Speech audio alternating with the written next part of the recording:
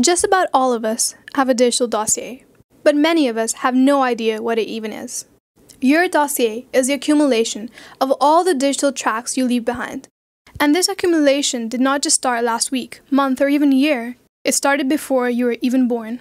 The line between your digital dossier and your identity is constantly shifting. One way to see the implication of this movement is to imagine how information goes into the file of a child born today.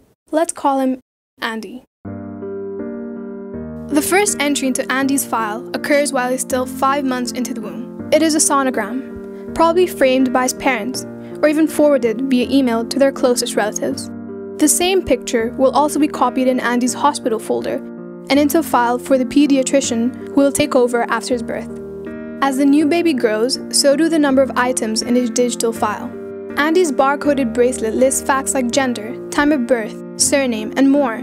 Friends and family will come to meet the baby, bring gifts, and take more photos, probably with phones or digital cameras.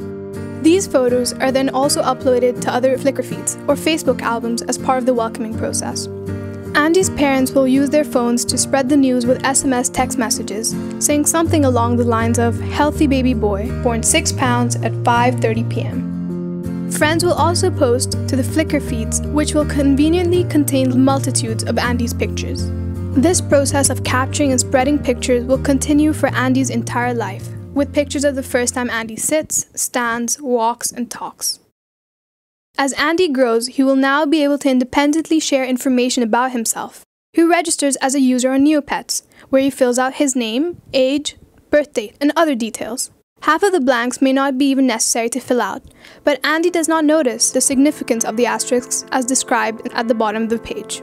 And so, Andy grows bigger, taller, and broader, and with him grows his digital dossier. As an adolescent, he is sucked into Facebook, where he posts pictures, videos, and information about his likes and dislikes. Facebook in turn deposits cookies into his web browser, tracking his activities.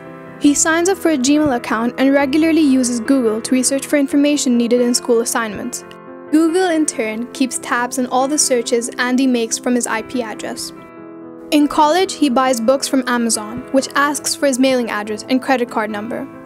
Andy's credit card company adds even more details to his dossier: the date, time, location, and price of every purchase he makes. And as Andy moves around, the GPS in his cell phone enables his service provider to know where he is and how many times he has been there recently. He is also filmed by surveillance cameras whenever he walks into secured college buildings. When Andy gets married, his dossier expands to encompass all the information about his wife, and they start a weblog together to share their thoughts and opinions online. Together they compile shelf upon shelf of digital tracks, files that are recorded and stored under their names.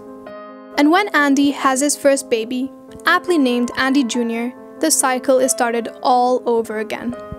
These data points, some publicly accessible, others safeguarded to various degrees by companies and agencies that collect and store this data, make Andy's identity as it forms, even before he himself begins to shape it. And Andy's digital dossier will even grow after his death. Photos or videos of the funeral, RIP messages on MSN Messenger, or his Facebook status posts. Andy probably never knew how large his dossier was. How aware are you of the tracks you leave behind? Want to learn more about your digital dossier?